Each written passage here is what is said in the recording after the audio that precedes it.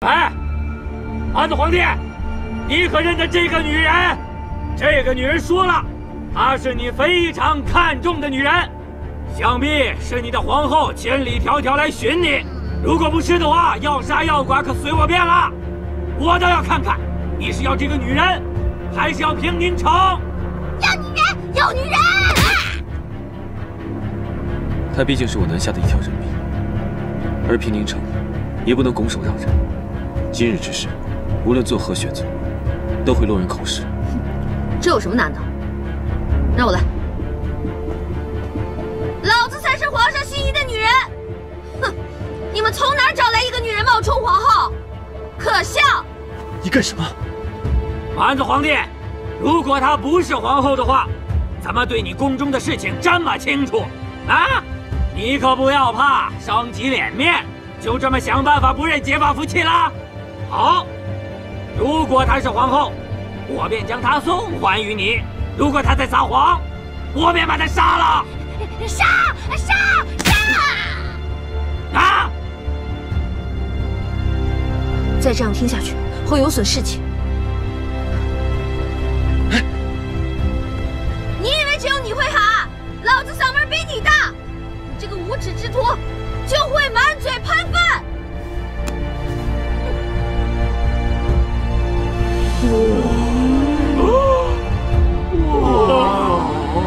这才是漂亮的女人！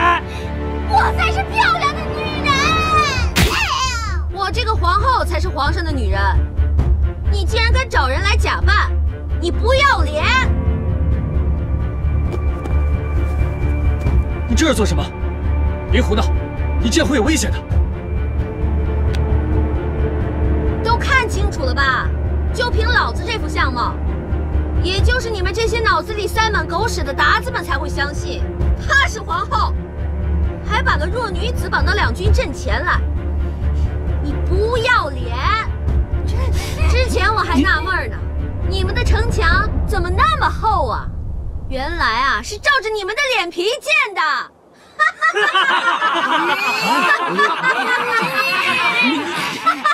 你别说了，你这个女人嘴尖舌利，言行粗鲁，哪有一国皇后的仪态？分明就是假扮的。找南蛮子皇帝跟我说话，找个女人冲锋陷阵，算是怎么回事啊？算是怎么回事啊？对付你们这些达子，我们南下的女人就可以轻松应对，何必劳烦皇上？哥们儿还行吧？你们欺人太甚了！给我放箭！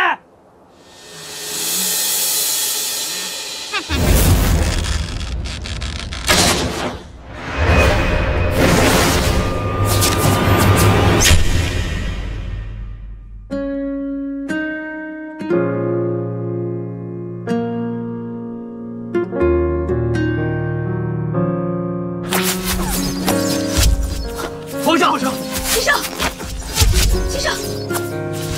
起手！起手！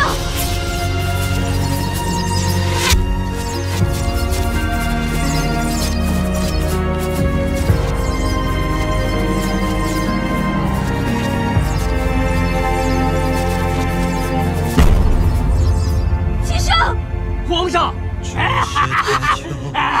南蛮子皇帝中箭了，弟兄们，给我杀进去！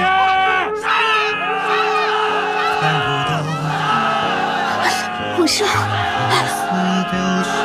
皇上！皇上！起手！现在谁在指挥？已经乱了。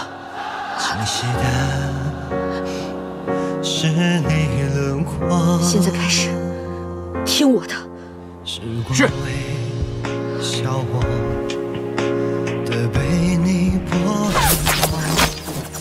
娘娘，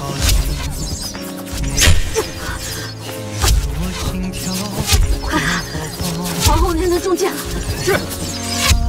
照顾好皇上。达子无耻，暗箭伤人，皇后娘娘中箭了，杀呀！杀光了这些达子，为皇后娘娘报仇！杀呀！杀呀！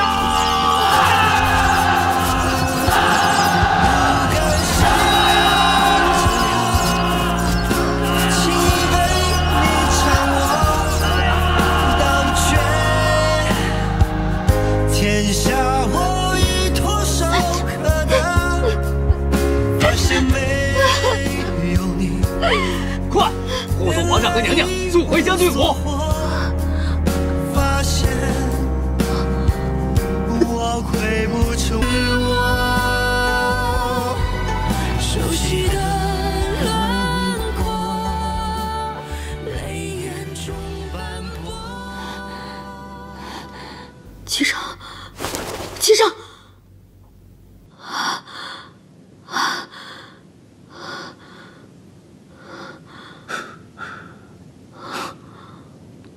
别人中箭，中箭的人没晕，倒是外面担心的人先晕了。鹏鹏，赵王回来了，平宁解围了。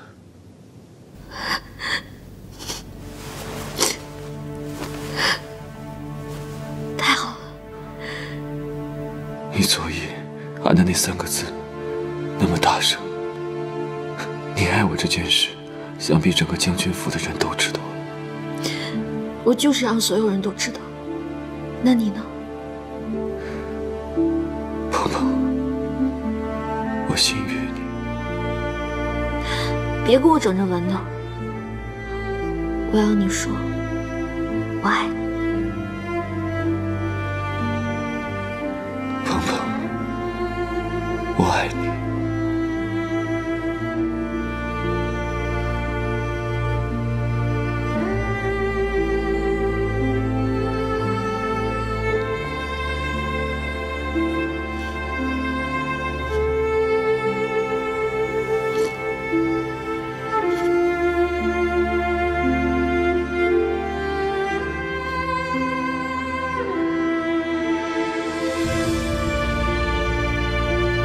你的伤还疼吗？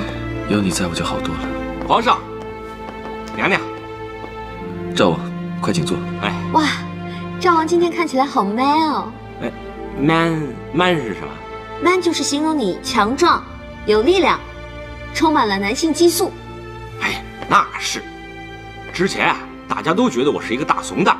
谁知道我一踏入疆场以后，简直就一发不可收拾，所向披靡，人挡杀人，佛挡杀佛，我自己都不敢相信。然后我的手下们还给我取了个外号，叫做“北漠杀神”。北漠杀神，你确定是北漠杀神，不是北漠杀星？太好玩了。 Sorry, darling.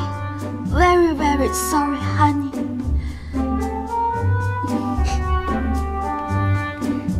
赵王坐啊。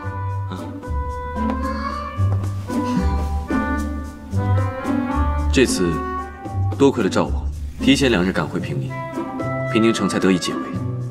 赵王立下了汗马功劳。等回去以后，朕一定要对他大加封赏。嗨，多大点事儿啊！ 只要皇上和娘娘安好，一切都没问题。还有一件事情，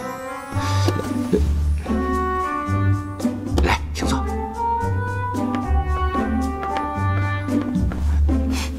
首先啊，我在北漠跟鞑子交手的时候，在北漠的军营里发现了一个人，姜氏。对，一猜就是。小心你屁股开花！ 绿篱什么脾气，你又不是不知道。嗨，娘娘，我跟江映月已经没有半点关系了，更何况这根本不是事情的重点。事情的重点是，江映月告诉了我一件事情，而经过我调查以后，发现他说的确实属实。何事？你知道鞑子为什么会突然围堵平宁城吗？是他们早就知道了平宁城是一座空城。 而报信的人就是九王。江映月还在鞑子的军营里看见了九王和杨岩。我当时听到这个事情的时候，也非常的震惊，不敢相信。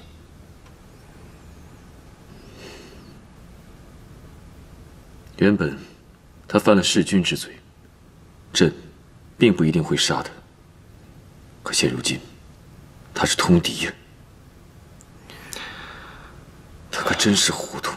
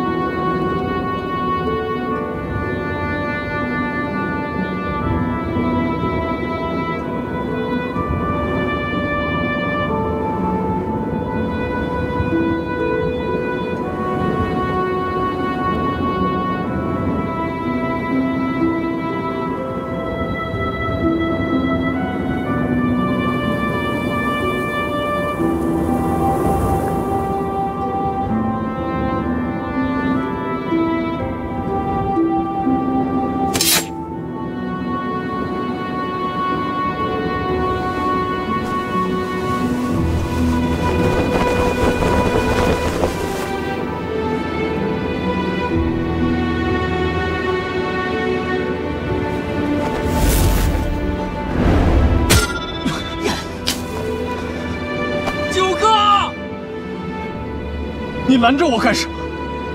如今北漠气数已尽，大势已去，天都不助我的希望已经破灭了。九哥，我讲不出什么大道理来，我只知道不能让你做傻事啊。以前你劝我觉得是为了张鹏鹏，才能咬牙挺过去。但现在，我所有的希望都破灭了，我活着还有什么意义？九哥，天大地大，哪怕流落四方，我也愿意一心跟随。倘若你要死的话，那就先把我给杀了吧。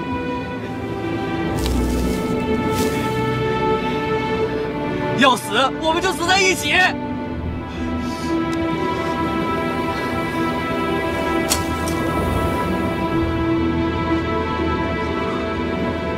在这个世界上，唯一没有负我的人只有你。可是现在，我竟不知道该怎么回报你。九哥，你要是真兄弟的话，你就听我的，别做傻事。九哥！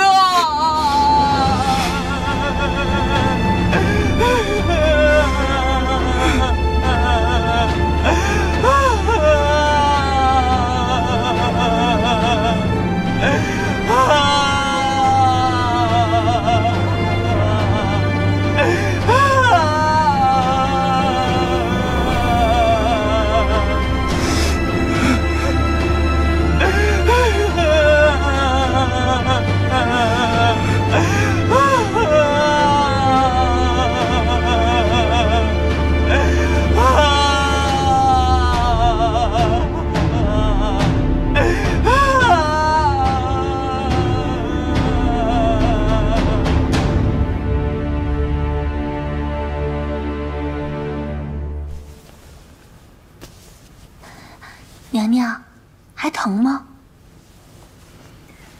我怎么也没想到，九王会走到绝路上去。您说江映月说的能牢靠吗？赵王已经调查证实了。怎么，你因为赵王救了他不高兴啊？娘娘，奴婢早就不会因为江映月的事情再跟赵王置气了。跟了您这么久，大度明事理，也跟着学了不少。再说了，赵王敢救他，说明赵王心里坦荡，奴婢信他。赵王是个重情义、明事理的人，他表面上像个傻白甜，实际上他这个人啊，大智若愚，我们谁都比不上他。奴婢是瞎猫碰上了死耗子，遇上了他。九王能做出通敌这样的事儿，我真是想不明白。平宁城被困，就意味着我性命会不保。看来九王当时也是狠心舍下了我。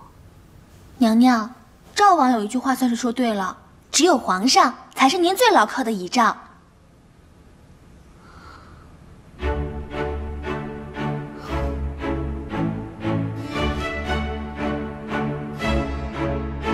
启禀皇上，我南下大军已经攻破了北漠的都城上京，俘获了鞑子的皇帝、皇后、妃子等2000皇族宗室。好，杨将军，各位爱卿，你们这些日子都辛苦了。皇上，您才是最辛苦的。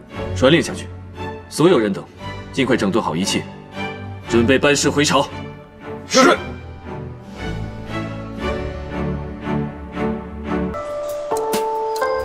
这班师回朝都回了2个月了，每次都那么说，谁还会相信呢？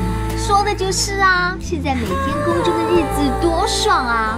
我再也不用提前1、2个时辰梳妆打扮了呢。哎呦，你要不说，我还真没有看出来啊，你的真面目原来长这样啊！那怎么了？都说啊，化妆是为了尊重自己，我呸！我连自己想见的都见不到，我还装个屁了啦！哎呀，以前我这脚气怎么都不见好，现在时不时让它出来吹吹风、晒晒太阳，我这脚气倒是好了一大半了，再也不用担心皇上看到会不雅观了。难道你们就不想念皇上吗？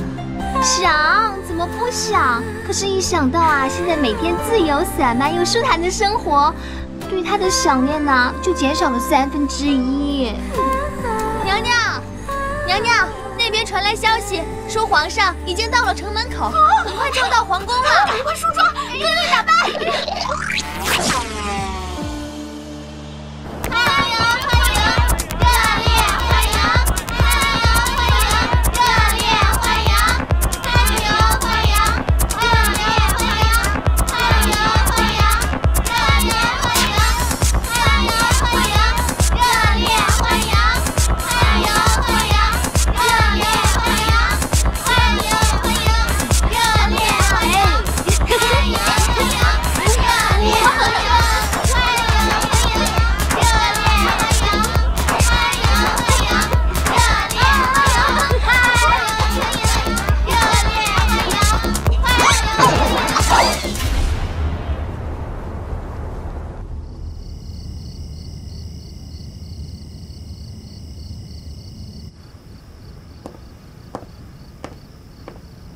皇上，罪臣领罪来了。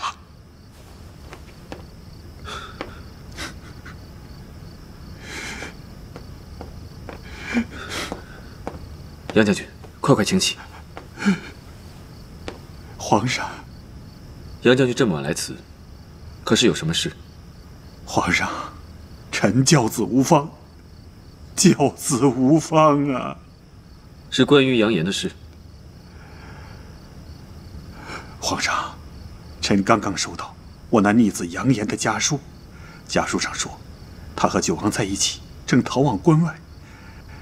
我那逆子从小脑袋瓜就不好使，他现在和九王估计正在圣都周边。臣现在就带兵把他抓回来。不必了。啊，皇上，您另有谋划。该如何处置九王和杨言，这也不是没有想过，只是还没有想好。皇上，您有何疑虑？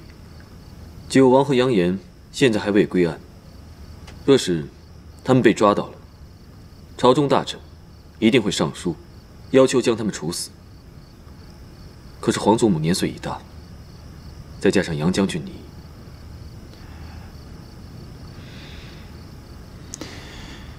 皇上，您要是顾虑我和那逆子的父子关系，那臣现在就和他断绝关系。不只是你，包括杨家的祖辈，都对南下有恩，战功显赫。若是处死他们，怕是会伤了很多人的心。如今他们在外逃亡，不再回圣都，也不会再威胁到朝廷，如此倒甚好。就任凭他们自生自灭吧。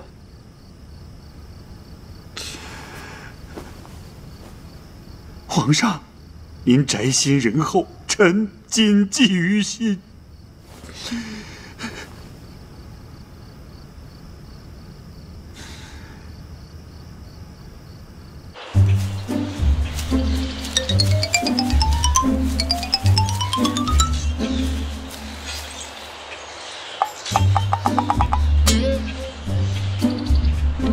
九哥，等到了下一个村子，我就把我的刀给卖了，这样我们就能吃一顿饱饭了。我想好了。怎么了？我想好了，我们不能再如此下去了。这种东躲西藏、浑身发臭、风餐露宿的日子，我早就已经忍受够了。九哥，等到了关外，我谋个生计，就不会这样苦了。现在是苦了点儿，你再忍忍。杨言，哎，你听我的，作为一个男人，根本没必要这样。你是锦衣玉食的大将军之子啊，本来有大好的前程在前面等着你，你现在却跟着我过这种不人不鬼的日子，是我害了你。九哥，不必多说了，都是我自愿的。我已经想清楚了，我决定回去认罪。什么？你别想不开呀！你回去，七上能饶了你吗？你忘记了吗？他要惩罚僵尸那个撕腿的刑罚了吗？用我一人的性命，换你们所有人下半辈子和我自己的坦荡，我觉得值了。九哥，我懂了，我陪你去。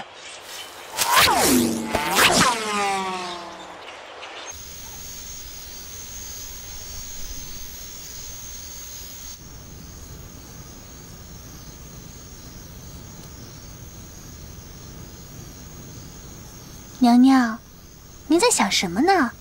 这么入神。哎呀，我一想到九王，心里就不是滋味。娘娘，你不会还是对他？我对他早就没什么想法了。我也告诉自己，不要再想这件事。但我一想到九王他曾经救过我的命，而这一切都是因我而起，我就觉得良心不安。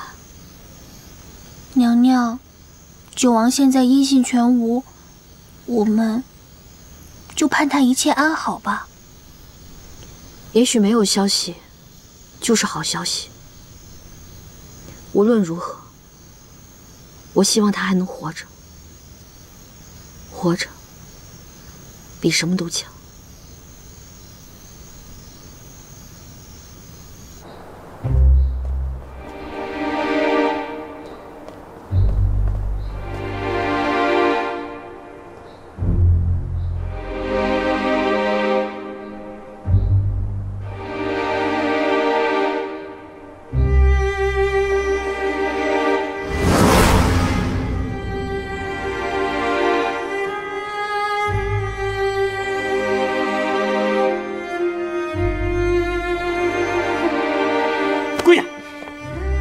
免了，把他们的手铐都解开吧。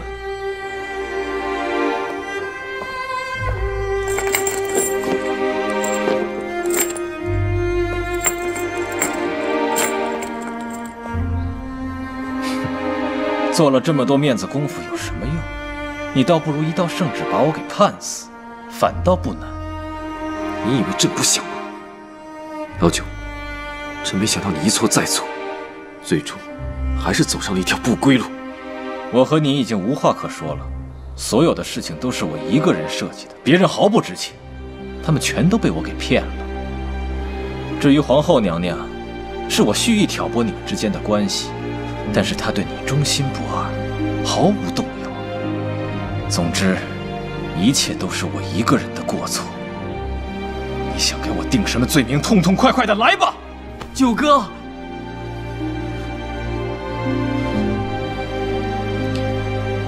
他们都压下去。是。走。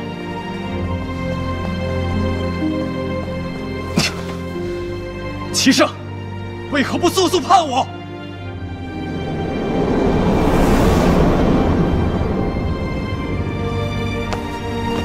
走，走。齐胜，齐胜，齐胜！皇上，皇上，太医，太医，皇上！他们两个回来自首了。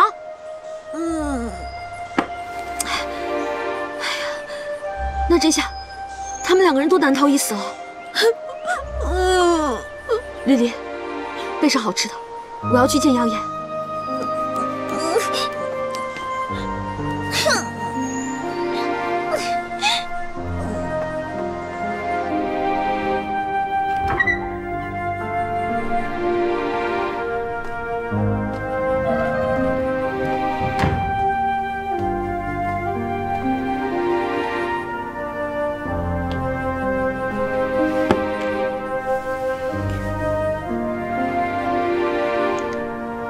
杨言，看什么呢？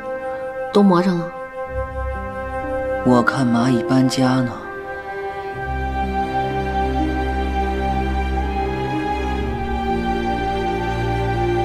这哪有蚂蚁啊？只有从一而终的人才能看到。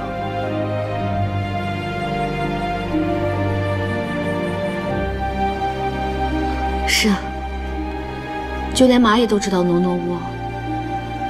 你跟九王为何这么傻，还要回来？我是陪九哥回来的，他去哪儿我就去哪儿。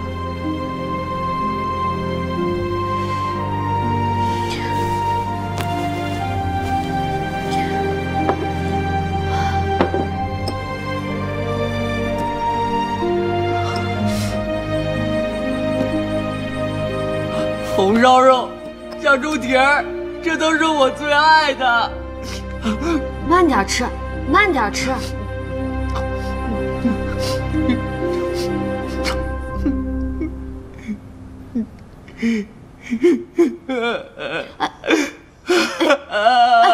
怎么了这是？是不是好久没吃到这么好的饭菜了啊？姐姐，你给我送这些好吃的。你是不是要送我上路啊？你瞎说什么呢？我是看你在这种地方吃不到好吃的，才给你送过来的。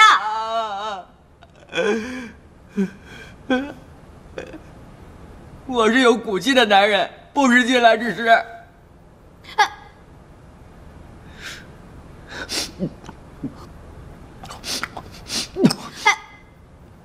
你个没良心的！我好心过来给你送吃的，你还跟我玩起不领情来了。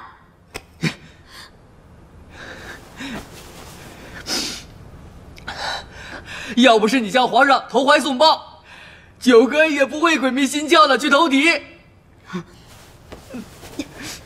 那是两码事儿。好，就算我投怀送抱了，他也不能干出投敌那种事儿。你终于承认你是投怀送抱了。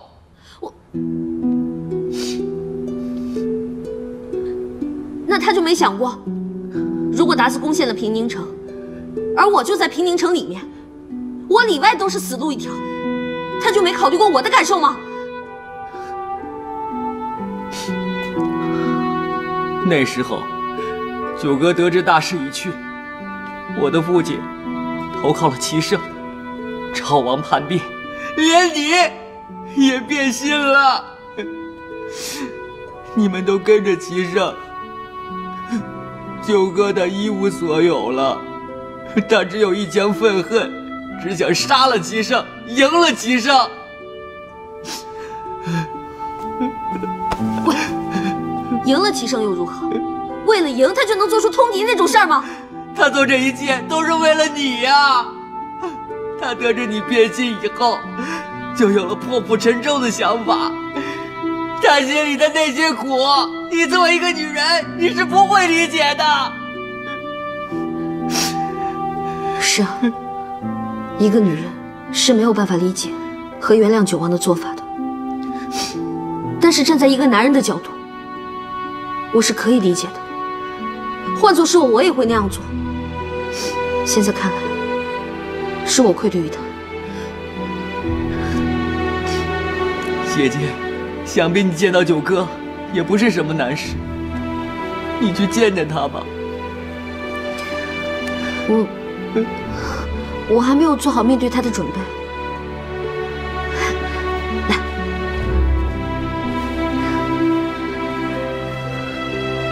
咱们两个今天离罪方休。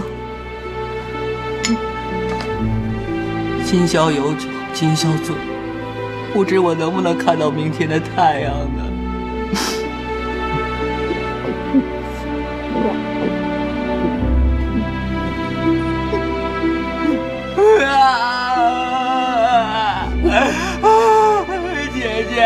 你这还不是送我上路？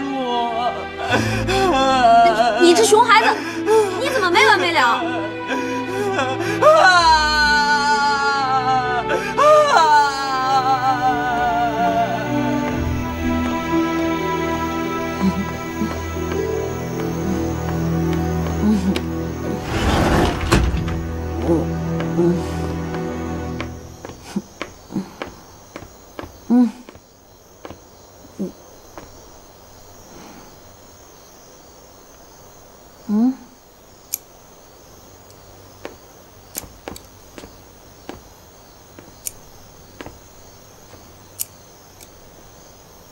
你喝酒了。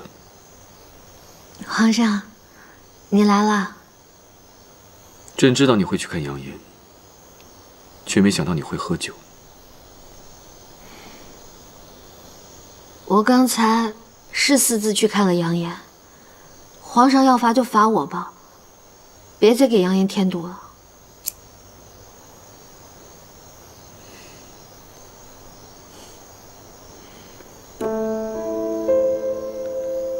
朕罚你做什么？朕知道，你看到杨言那个样子，心里难受。你一直把他当弟弟一样看待，如今他生死未卜，你肯定很担心。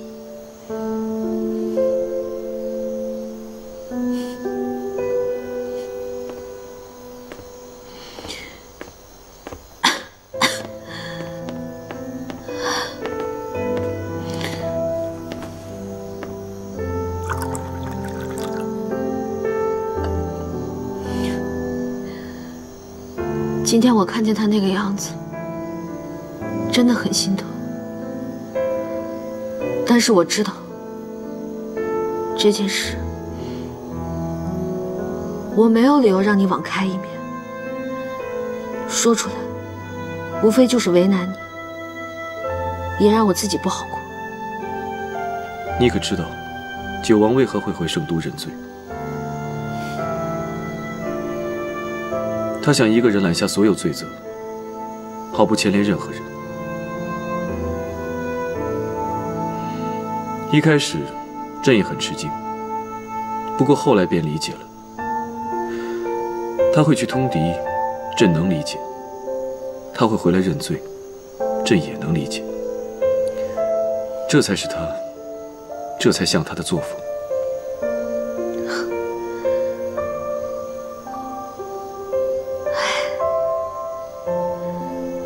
人总是在一念之间，对错都由不得自己了。皇上，我希望你相信我，与九王再无其他感情了，只是觉得他不应该这样去死。老九他作为一个男人，一辈子为情而去，可这情本就不属于他。他想夺回王位，可他在关键的时刻又做出了最错的选择，以至于到了今日这般境地，既要怪他自己，也要怪命运不佳。朕和他同为男人，能够理解他的所作所为。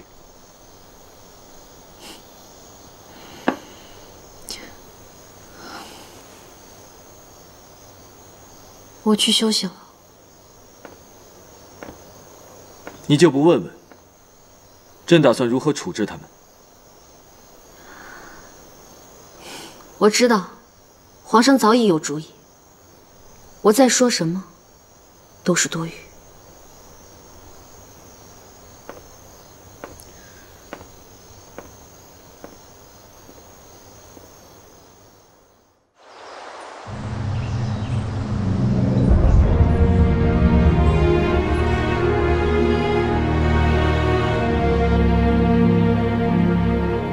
蒋公公宣旨。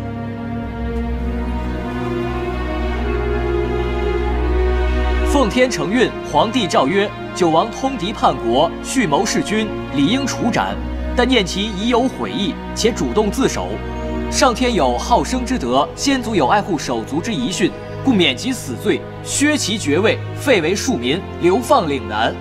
扬言因其年少受人蒙蔽，念其初犯，不予重罚，充军北漠，5年后重返圣都，钦此。你这不孝子，还不叩首谢恩！要不是皇上仁慈，你等哪能逃得过一死？谢皇上不杀之恩。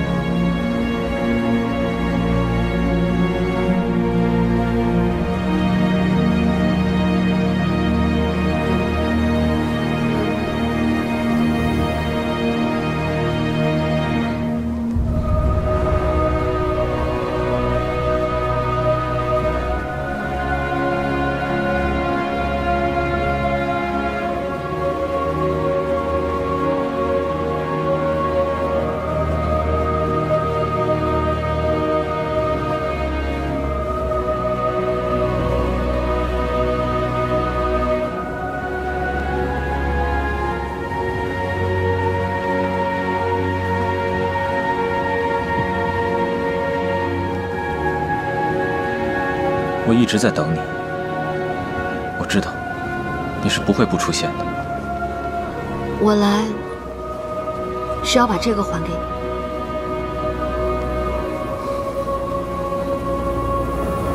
我送出去的东西从来不收回。人说出的话都可以收回，一个物件为何不可？你还在恨我、怨我吗？平宁之时，我是困兽之躯。我从来没有想过要伤害别人。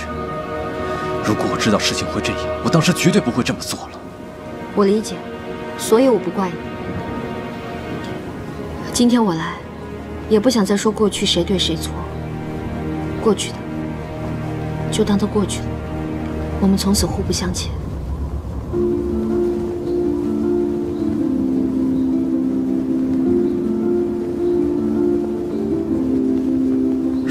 娶你的人是我，事情是不是就会变得不一样？要我说，结果是一样的。这世界上有很多东西都是注定的，有些东西属于你，有些东西不属于你。人也一样，绕到哪儿去，是你的就是你的，不是你的强求不来。从此以后，我们可能很难再见面了。皇上这次仁慈，叫你发配令台，以后也要自己保重。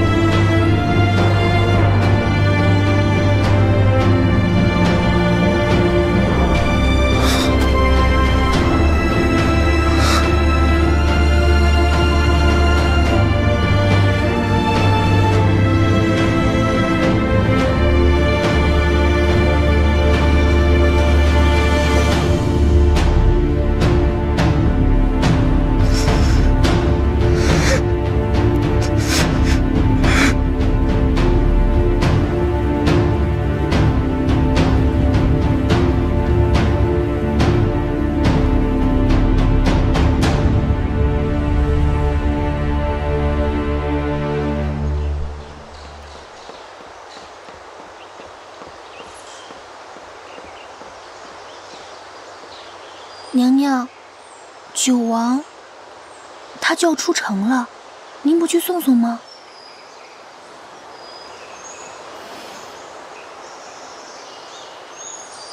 这个是他托人让我带给你的，想必是想在走之前见您最后一面。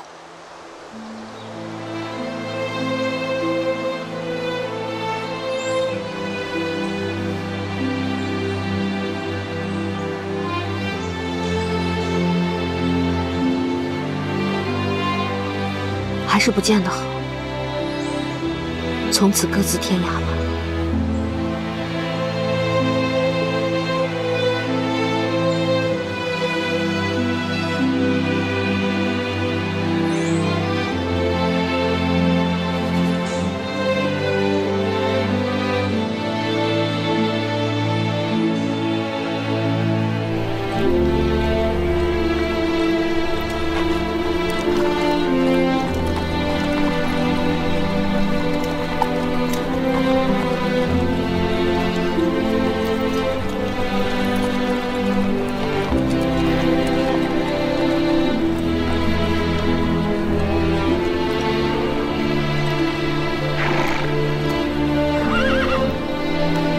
九王殿下，咱们该启程了。要是再迟点儿，卑职也难做了。再等等。这。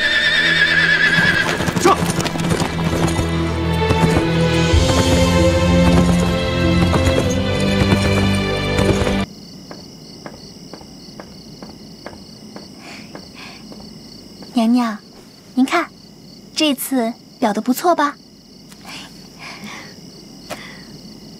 这么快就裱好了？干什么呢？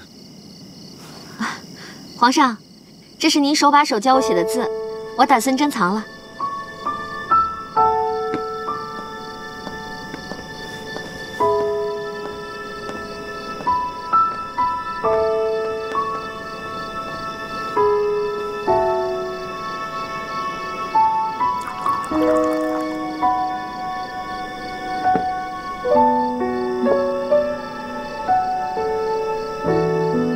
你是从何时起对朕有了这种感情的？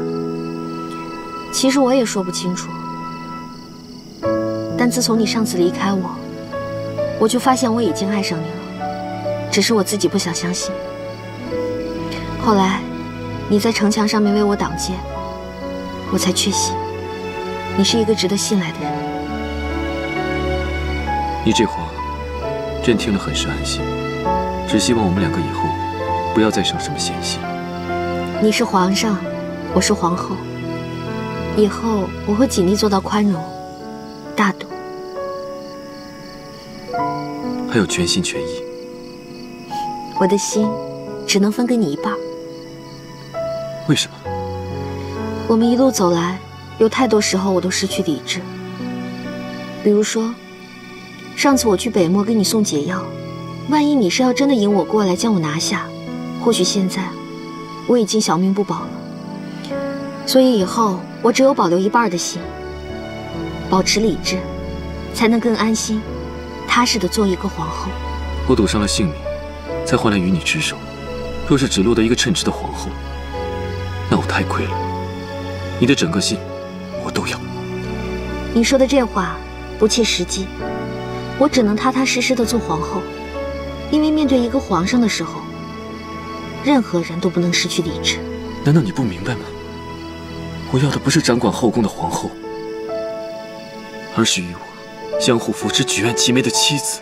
齐少，很多事情不能感情用事。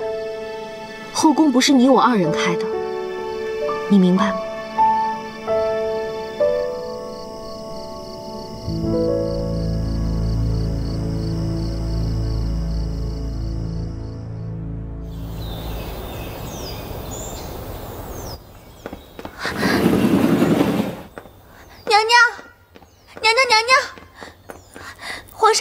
皇上要解散后宫。解散后宫？该不会是我昨天跟他说的话？走，去看看。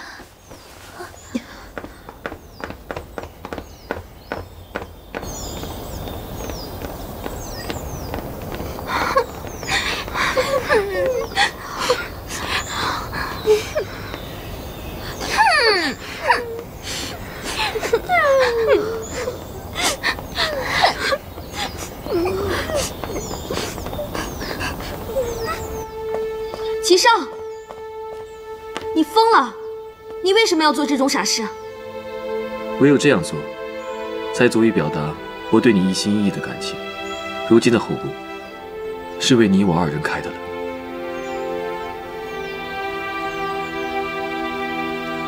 只要你一天是皇帝，就是我的主宰。爱的基础是平等，你是皇帝，我是皇后，我们永远不可能平等，除非现在你不做这个皇帝了。你能吗？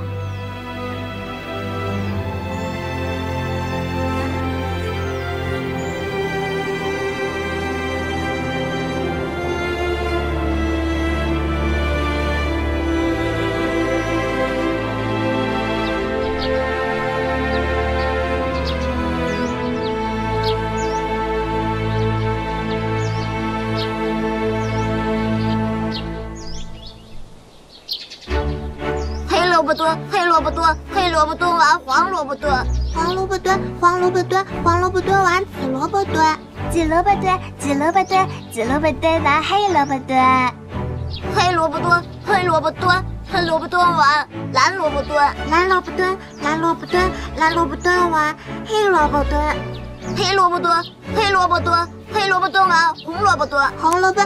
为什么你只说黑萝卜，不说粉萝卜？我是粉萝卜，因为大家都没说粉萝卜，所以我也没说。不说我就打你！别打呀，别打呀！啊，别跑！小祖宗们！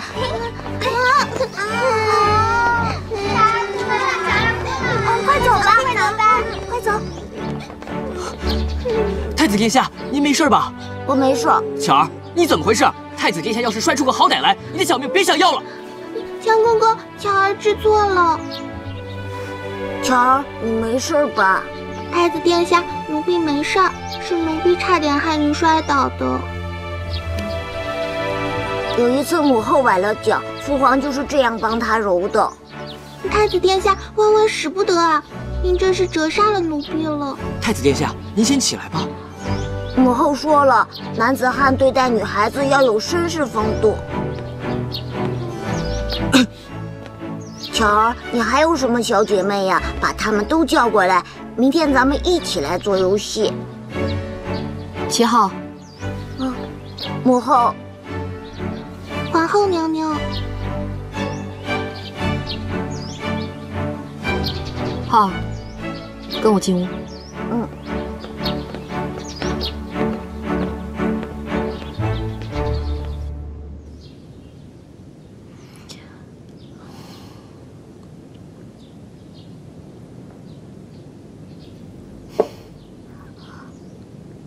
齐浩啊，儿臣知错了，再也不敢跟小宫女们嬉笑玩耍了。我不是想说这个，我是想说啊，这一切都是基因惹的祸呀。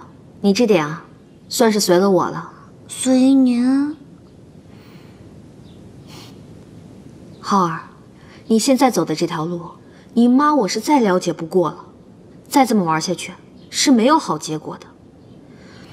一个男人就应该像你父皇那样。母后，这些话你都已经说过无数次了。您说过要以学业为重，可是儿臣功课都做完了，不信您过目。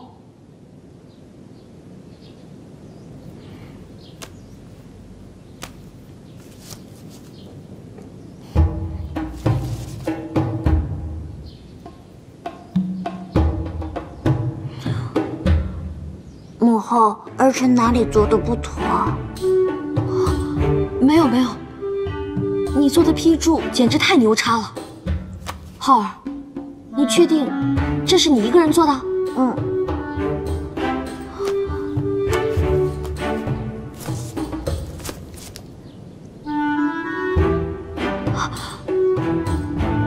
做了多久？早晨送来之后，儿臣2个时辰就批完了。浩儿，就凭你现在的学识、见识，还有思维方式，简直是甩同龄的孩子10条街啊！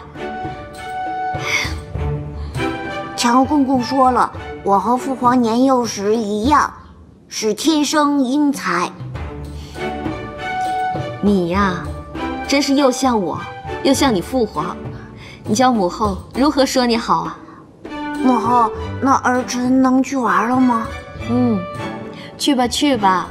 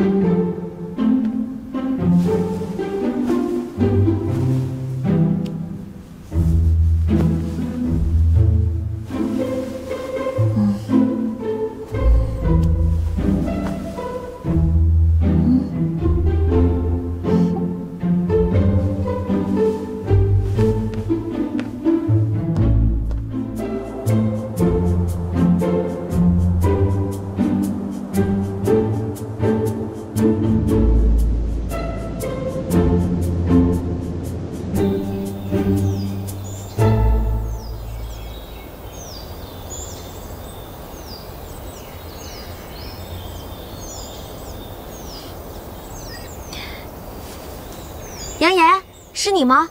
姐姐想死你了，快转过来让姐姐看看。杨言，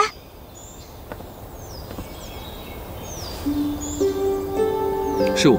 是你？你先解释一下，为什么会猜杨言？难道他以前总做这样的事情？没有没有，绝对没有。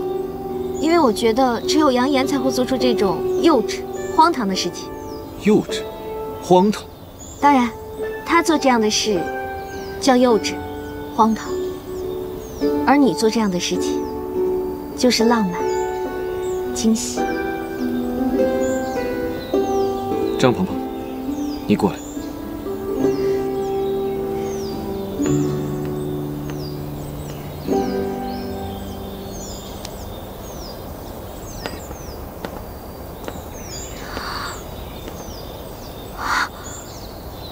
哇，这儿也太美了！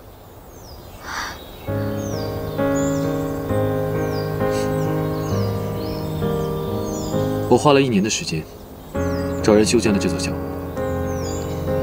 喜欢吗？喜欢，这真不错。咱们要在这儿度假多久啊？咱不回去了。不回去了？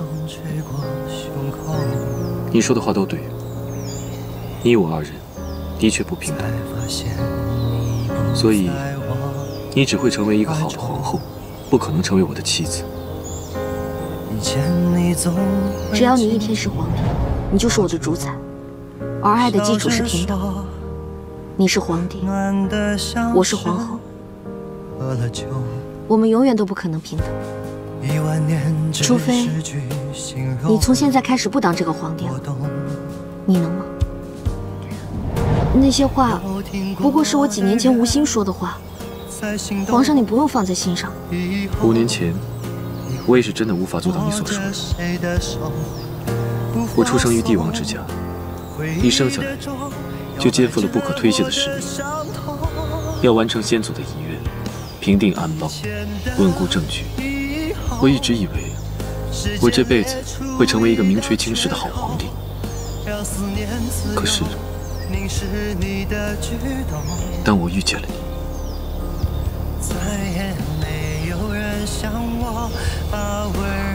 你，你不会是要放下皇帝不做，要和我私奔吧？不行，不行，齐胜你别闹。遇到你之后，我觉得一切都不重要。现在国泰民安，我也终于盼到了7号长大。浩儿天资聪颖，小小的年纪就深谙知识之道，实在是我的福气。如今我已经安排了心腹会好好辅佐浩儿，我也可以放心的传位给浩儿。你不需要再有任何犹豫，只要告诉我你愿意还是不愿意。我当然愿意。几年前我就把这些事情都想明白了。我这小半辈子，一直被我这条小命所累，总在为我的身家性命算计来，算计去，从未认真看待过情和爱。但是，从你为我挡箭的那一刻，我突然顿悟了。人啊，一旦心里有了爱，便什么都是复原了。你还记得在福源寺，我曾许下的愿望吗？你当时说了一句我不太能听懂的话。这次来庙里，你想求什么？求我身侧之人与我所求相同。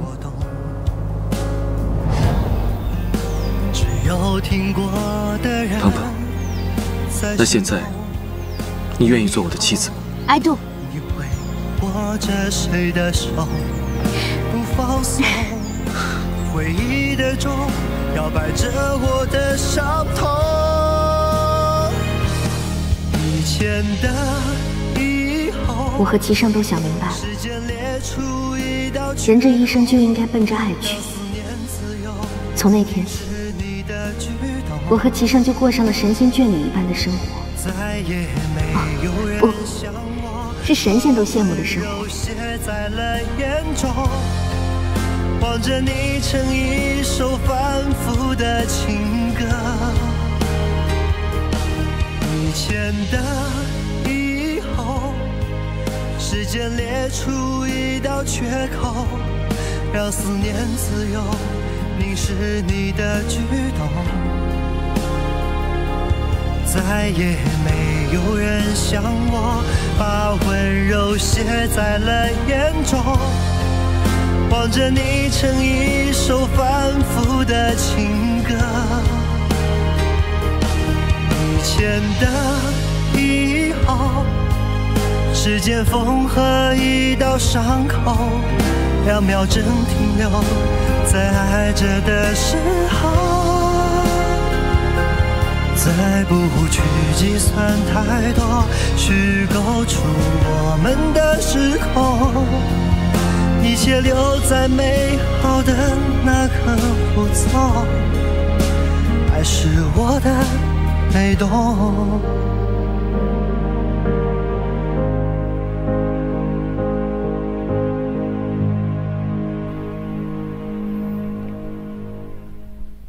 我渐渐明白，爱一个人，就是爱他的一切，包括他的小癖好、小缺点。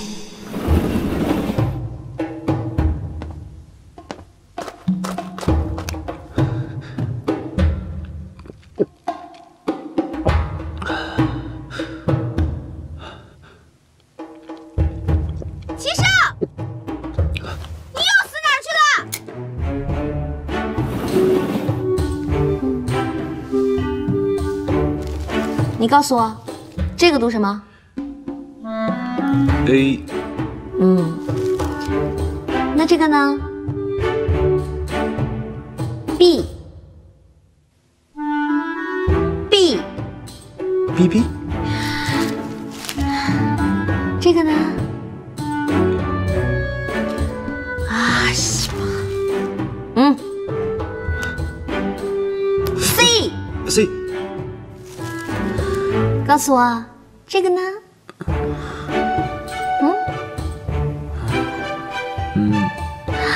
？Love。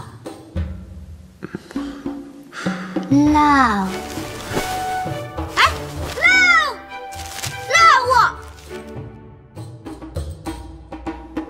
我们偶尔也会有说走就走的旅行。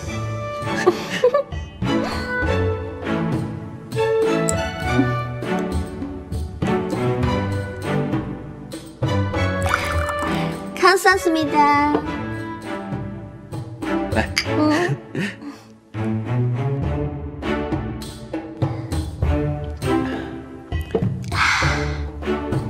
这里的东西啊，果然好吃。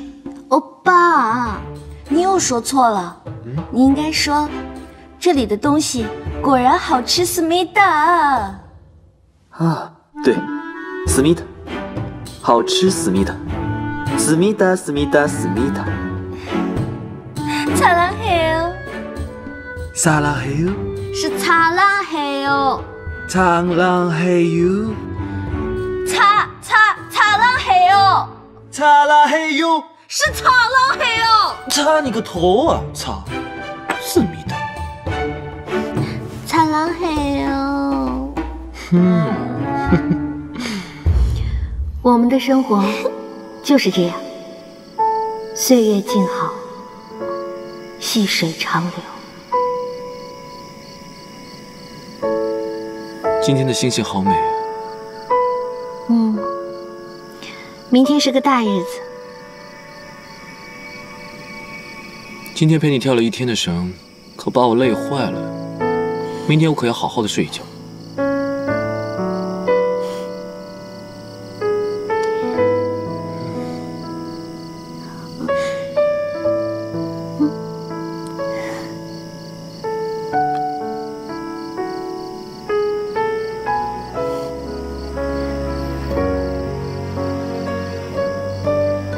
我困了，想先去睡觉了。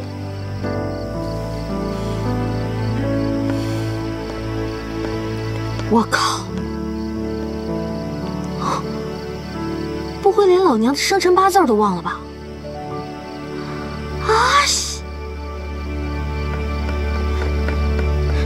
明天是个大日子。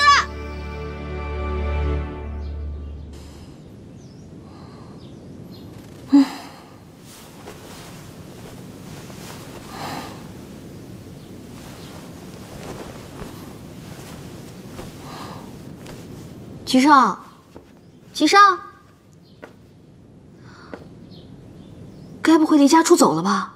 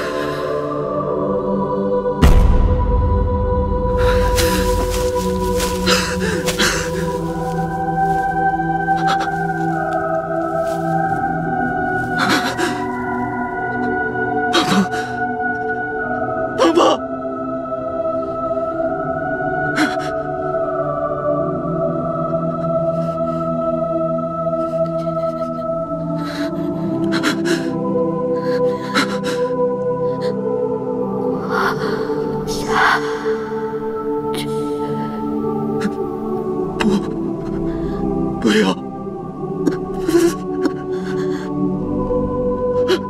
不要！丝绫罗缠绕着丝枷锁，金装爸爸。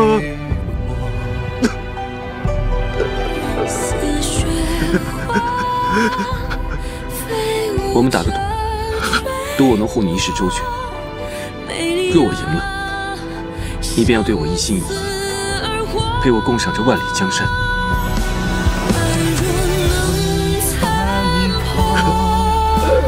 终究是寂寞，却了千年，后果。